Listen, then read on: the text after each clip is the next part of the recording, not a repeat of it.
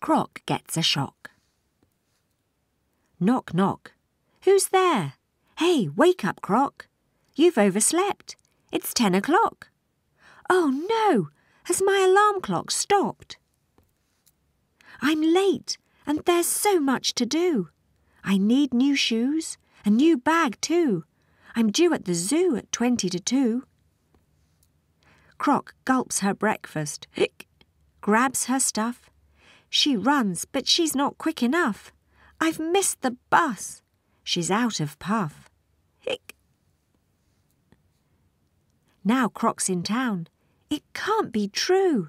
The shoe store door says, closed till 2. Hick. Hick.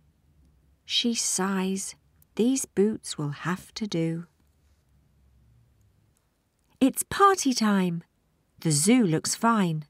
The lions and rhinos wait in